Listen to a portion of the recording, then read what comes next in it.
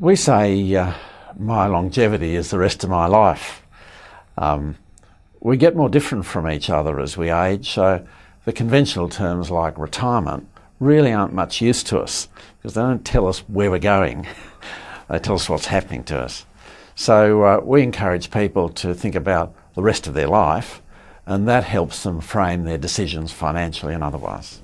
Well, most planners refer to what we call the life tables, which are tables made by the government actuary to show how long various age groups in the population might live. The problem with them is that they don't explain how different we are as we get older. And so the life tables could be right for people age 65, and some might die tomorrow and some might die at 105. So they don't really help us, and an average tends to be not useful for not much more than 20% of any age group. So we need a better way of dealing with these numbers. Yes, they are. 30 years ago, it's all we had. We had to pick a number, and the best number available was the one the government determined, the government actuary determined, for how long the average population lives. But we know that the clients of financial planners are not average. They're high socioeconomic, so they have more money, they tend to live longer. So unless you factor that in from the beginning, you're going to end up with a number which isn't reasonably based. But we go deeper than that. We've used a lot of questions to help people understand how long they might live. We try and address the things that might affect them personally.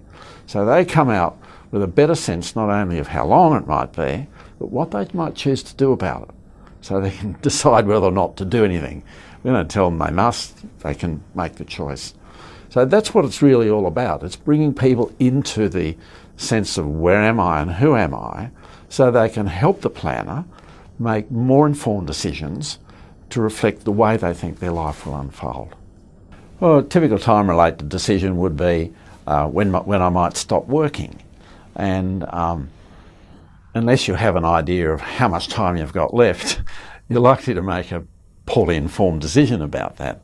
So that's a classic time-related decision. And of course, we're using time-related decisions every day, all the time, when we go on our holidays. Everything we do is based on this notion of there's a time frame for something. So a time-related decision is something that's easy to discuss with people, whereas a money-related decision, like how long might my money last, is a difficult one for people. If you say instead, well, Anna, how long are we planning for? To start the conversation, you're immediately getting into ground where everyone knows what time is and you can talk about it usefully without sort of fear of don't know anything about money. Well, it's a good question. Everyone talks about retirement, but retirement is actually an artificial thing.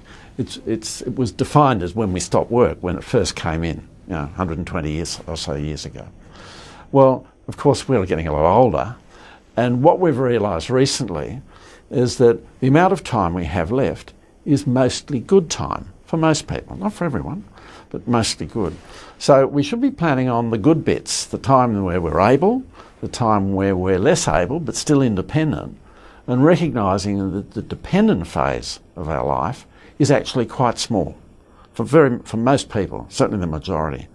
So we're trying to help people understand that there's more opportunity, and whereas retirement kind of condemns you to the sense that you've gone out of circuit, you're not that much use anymore, and nothing could be further from the truth. It goes around the notion of entitlement to the age pension and things like that, 65, but it's absolutely not relevant to most people that turn 65. Not all. Some people simply can't work longer. That's understood. But a lot of people can. They can even re-equip themselves and re-engage with something else in their lives that they've always wanted to do. And that might be remunerative too. So it's got some real financial implications. So retirement to me is a totally out-of-date concept. And by the way, your actual age is not much use either. We're all different, and our age doesn't define that. The older we get, the more different we get from each other.